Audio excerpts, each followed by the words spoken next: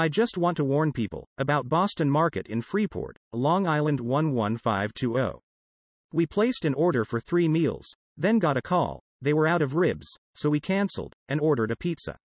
I just went to use my card and noticed, it had the charge for the $41.80, on January 28, 2023, for the meals we ordered from the Freeport branch. This store has given me the runaround, as I spoke to 3 managers, on Friday, Saturday, and now on Sunday. Each time they pushed us off, telling us to call another day for almost 2 months. Clearly this branch has a habit of charging on cancelled orders, or items never delivered, or out of stock. I suggest to never go to this store, as they are crooks, and charge your card, but never refund the card. Everyone needs to file complaints with corporate, the BBB and Consumer Affairs like I will be doing. Do not let them steal your money, they are a very bad image for the Boston Market franchise, and should be shut down.